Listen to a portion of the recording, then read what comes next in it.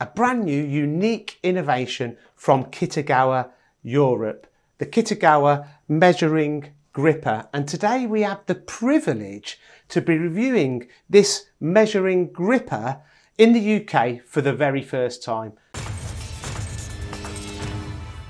Steve, welcome to the MTD Technical Corner, and I can't wait to learn about the latest and unique innovation from Kitagawa Europe, which is going to be supplied in the UK from First MTA. Thank you, Gia. Glad to be here.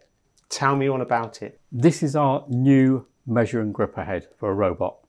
So what we've done, we've now got a robot head that can measure. So not just pick and place, sort, put in, remove from the machine. This will now measure the component as well as, so it's removing a process. Wow, wow. That is something that I've never seen before. Now, what kind of benefits do you expect the engineers to see from this new innovation? Oh, it's huge benefits.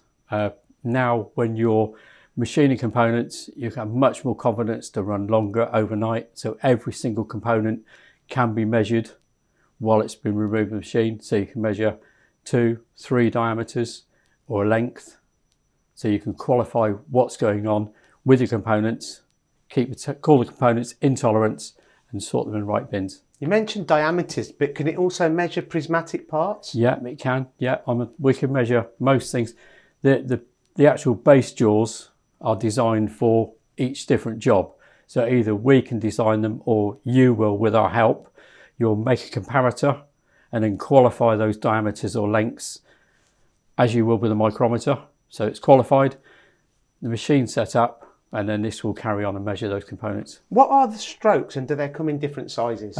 We've got different sizes. This one in particular has got a 20.8mm stroke, so that's halved either side, so 10.4. So you can measure anything in that range. And what does it measure to?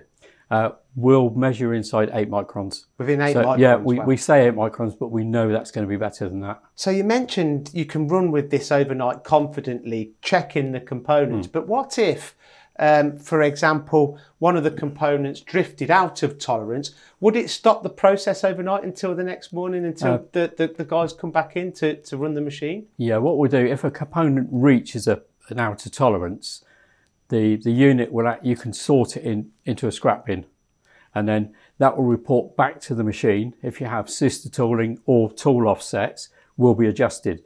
So the component after then should be back in tolerance and it will continue running. So when you run overnight, normally you could run a robot overnight, but you could get 2 or 3 hours of scrap or problems. You should only lose 1 or 2 components. Fantastic. Depending on that. Fantastic. So you're not going to lose any production effectively. You've got much more confidence to run longer. This will be checking, reporting back to the machine. So in the morning when someone comes in, inspection can come over and do some spot checks and then just qualify what's happened overnight, but this will keep you in tolerance. So to summarise just up into this point of the technical corner so far, there's a lot to talk about. Yep. Brand new innovation, obviously. You're saving an inspection process. Yep. You're inspecting overnight with full peace of mind that your components are going to be within tolerance. And if it did drift out of tolerance, it can communicate with the machine tool to bring the components back into tolerance. And you're obviously saving a lot of money by introducing and being more productive by introducing this gripper into your automation process. Yeah, we are. So it is a game changer. So at First MTA, you're already heavily invested with automated solutions in work holding, in automation, and this is a fantastic addition.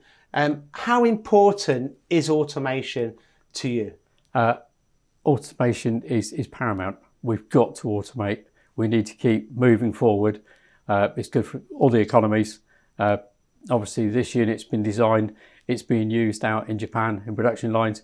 We can now bring that forward to this country and just keep pushing forward automation. We need to be more productive. So you're practicing what you preach in Japan with this technology. When will it be readily available for engineers to buy in the UK? It's now available. Brilliant. So it's here. We can work with each OEM, manufacturer, whoever. Well, Steve, thank you very much from myself and all of the MTD team for giving us the opportunity to review this for the very first time in the UK.